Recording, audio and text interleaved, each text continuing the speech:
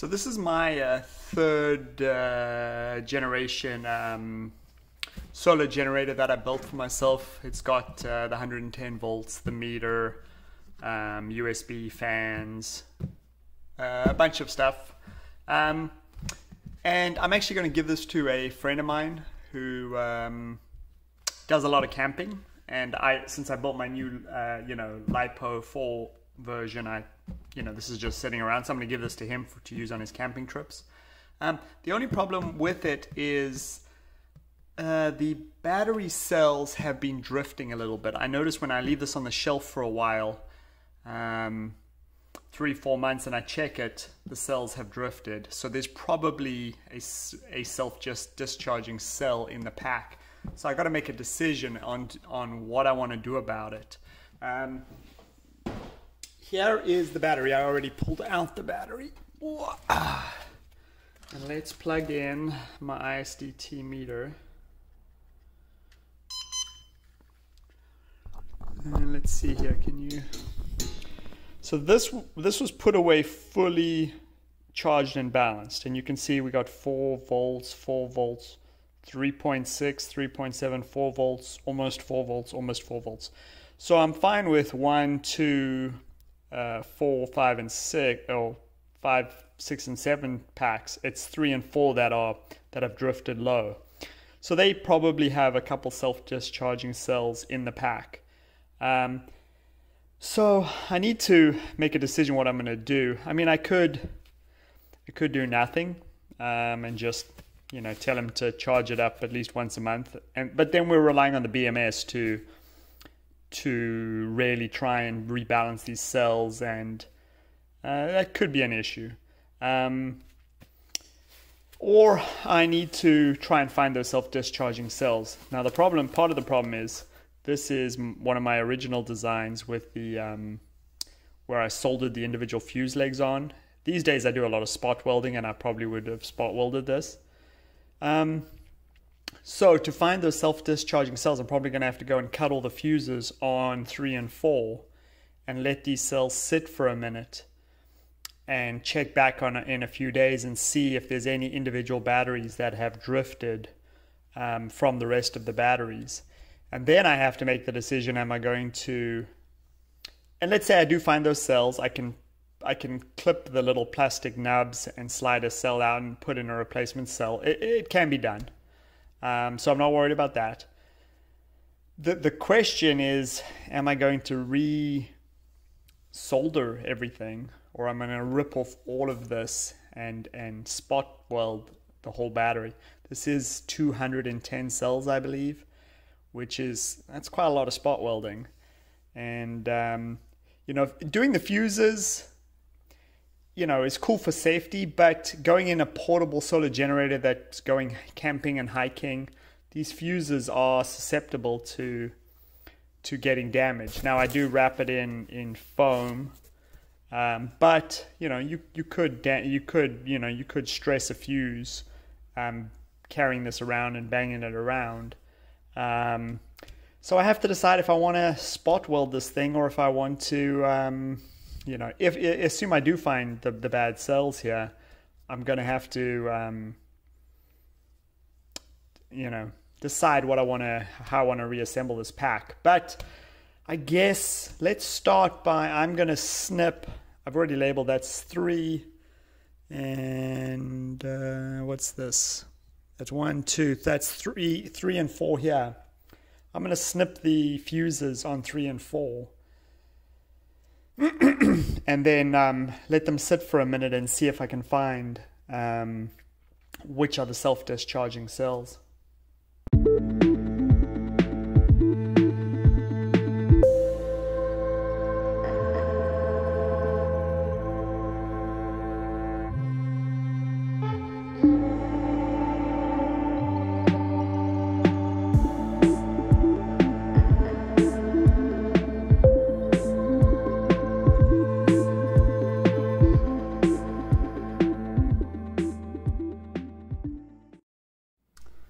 Okay, I think you just saw me snip all the fuses on cells 3 and 4. I have snipped the back side of the fuses only. you only have to disconnect one side of the battery in order to kind of electrically separate them, and then I can check the voltage on these individually to see which one is out of spec. And there's a reason I snipped the back side of the fuse. When you solder batteries, for some reason it is way easier to get the solder to stick on the big back side, the negative side of the 18650s. It's always a bit of a trick getting the solder to stick on the positive side of 18650s. So that's why I've snipped the back side, because it'll be easier to repair the back side. And I think I have decided to just sort of keep all the fuses and keep, I mean, everything's already here. I just got to figure out which cells are misbehaving and pop them out, put in new ones, and add a few fuses back. So I think I'm going to keep the soldered connections on this battery. But in the meantime, now we play a waiting game and see which cells start to deviate. I have jotted down the voltage that the battery started at. You know, probably within a day or two, we'll probably already find cells that are drifting from that. And those are the ones we'll pop out. So I just got to go find a couple of these purple LGs in my storage box somewhere. So I have some replacements. And then whichever ones are bad, what you do is you actually kind of clip these plastic tabs that are in the cell, and then you can actually push the cell right out, and then slide in a new one, and reattach the fuses and stuff, and that's how we'll repair this. Yeah, I think that's it for now.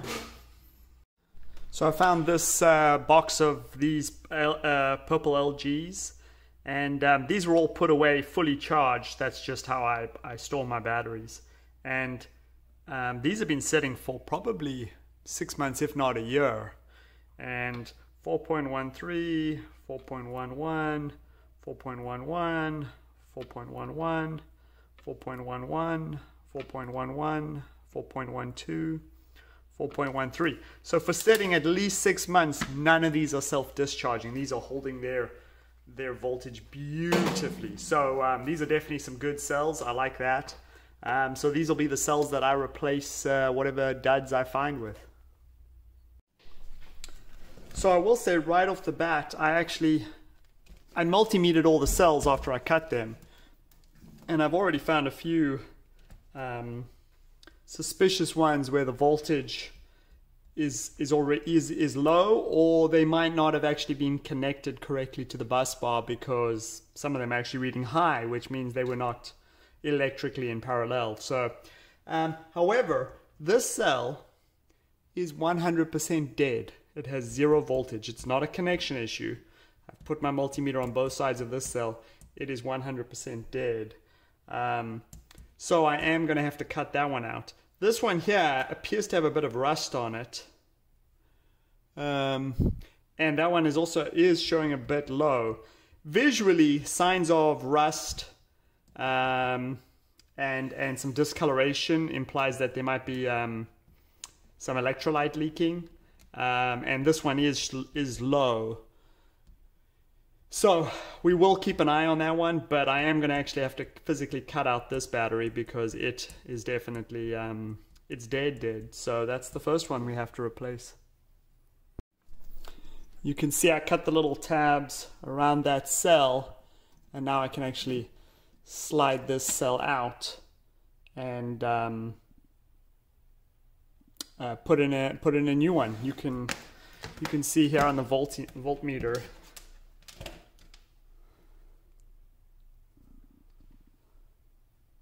This battery is 0.03 volts. It is dead, completely dead.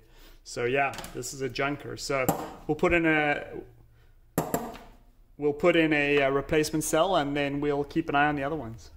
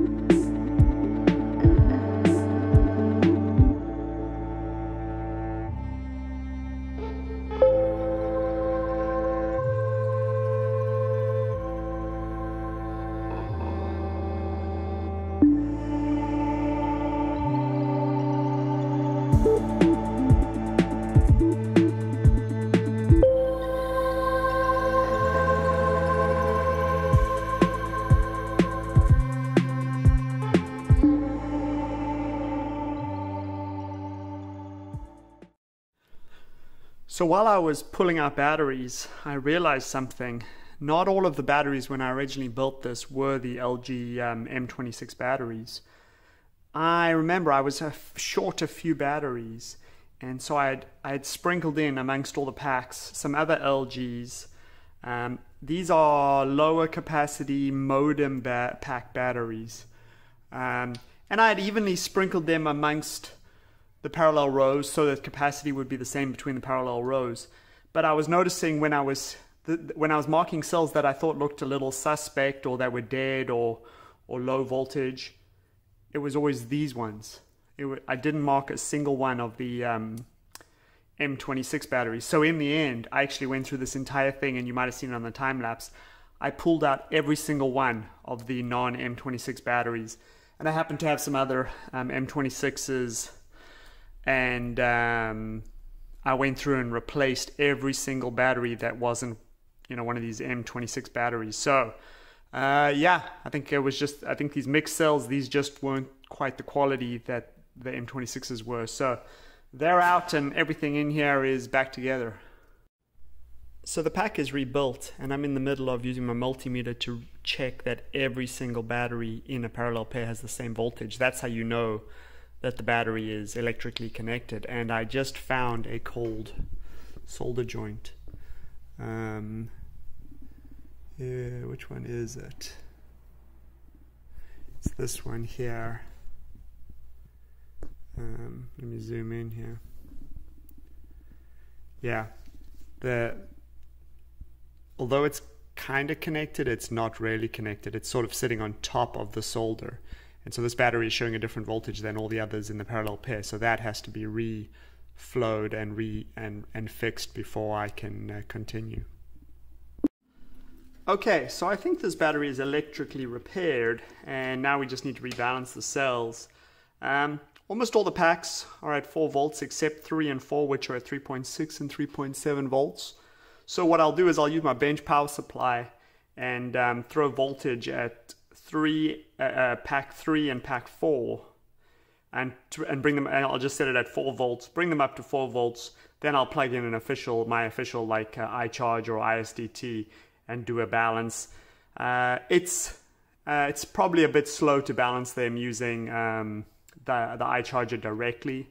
So I'll throw voltage at packs 3 and 4. Bring them up to 4 volts even, and then I'll let my iCharger do the charging. Okay, so I let the iCharger here balance this pack, and then I actually had to go on a business trip, so that was 4 days ago. When I left, I pulled off the iCharger because it was done balancing, and all the cells were looking really healthy. So it's been sitting 4 days. We can have a look at how the cells are looking now. Yeah, every single pack is 4.08. That is nice and healthy. So these batteries have stayed balanced. I don't think there's anything self-discharging. So that's good. I also literally just went through and metered every single cell on this entire battery, all 210 cells, and every single cell metered at 4.08 volts, which means there are no cells which are electrically disconnected or have a bad fuse or a cold solder joint. Every single battery is properly soldered and now part of this pack. So this pack is ready to go in service, and we are done.